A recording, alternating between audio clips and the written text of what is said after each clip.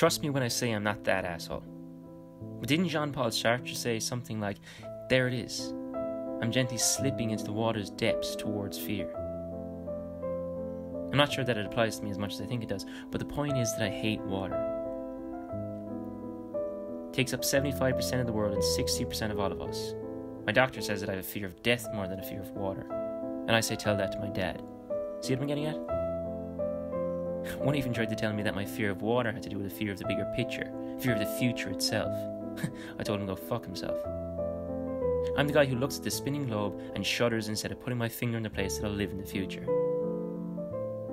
I see all that blue and it frightens the shit out of me. You have to look the past square in the face and give the middle finger, right? Listen to me, giving advice. And I can't even pour myself a glass of water without going into fight or flight mode. Let's not dance around the matter. Water scares the life out of me. My dad used to love the water, and look where that got him. So you can probably understand why myself and water don't get along too well. Everybody hates something. Everybody has that one thing that doesn't sit right, or just makes them scream inside at the very thought. Mine? The wind shouting at me by the shore, while the water greets me with its wet hand.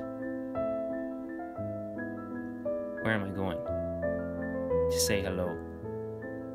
What's the worst that can happen? No, seriously. What's the worst that can happen?